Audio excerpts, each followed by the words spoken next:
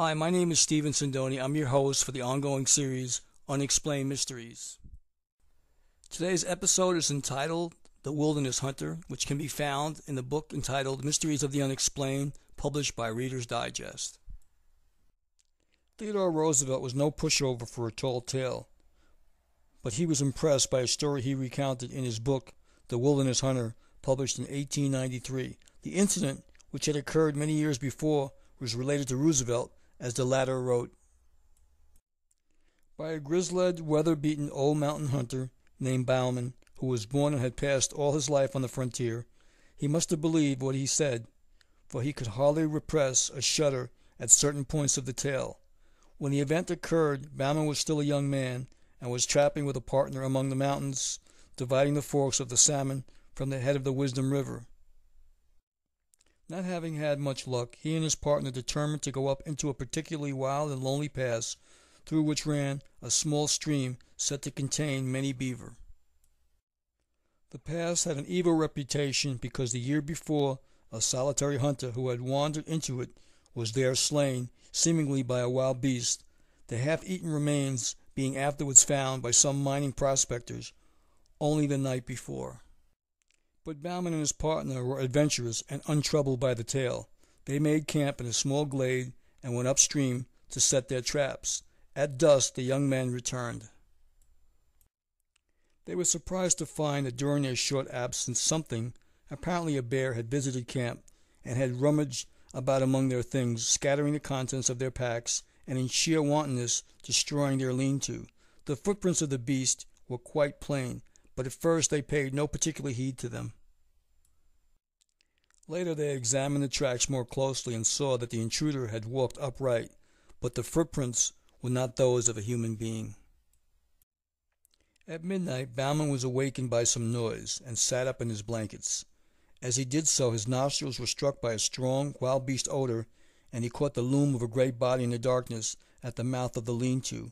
Grasping his rifle, he fired at the vague, threatening shadow, but must have missed, for immediately afterwards he heard the smashing of the underwood as the thing, whatever it was, rushed off into the impenetrable blackness of the forest and the night.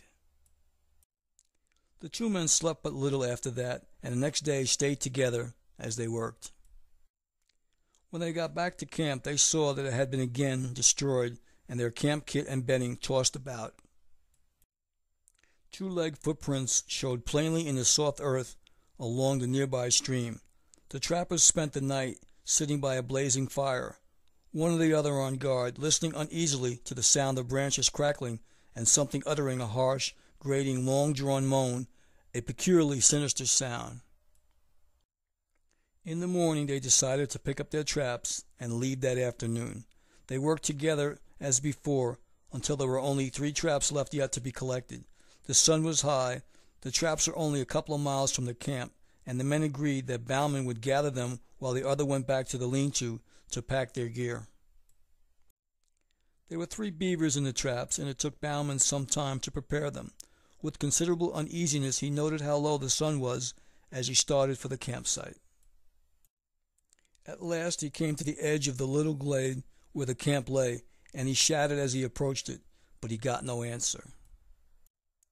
The campfire had gone out, though the thick blue smoke was still curling upwards. Near it lay the packs, wrapped and arranged.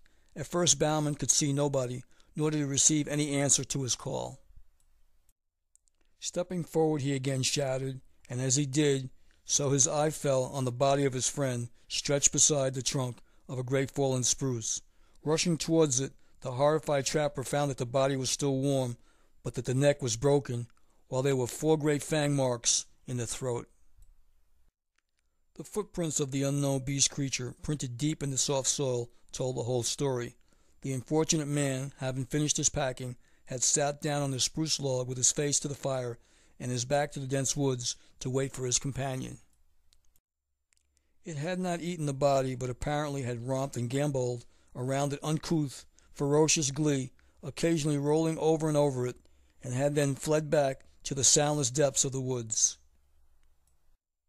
Bauman, utterly unnerved and believing that the creature with which he had to deal was something either half human or half devil, abandoning everything but his rifle and struck off at his speed down the pass, not halting until he reached the beaver meadows, where the hobbled ponies were still grazing.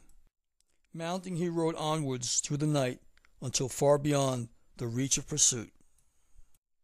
This encounter with an ape-man in the wilderness of the Pacific Northwest left the young trapper so shaken that years later he still shuddered when he talked about it.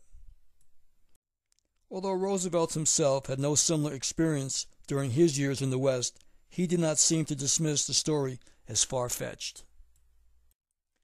I'd like to thank everyone for watching The Wilderness Hunter.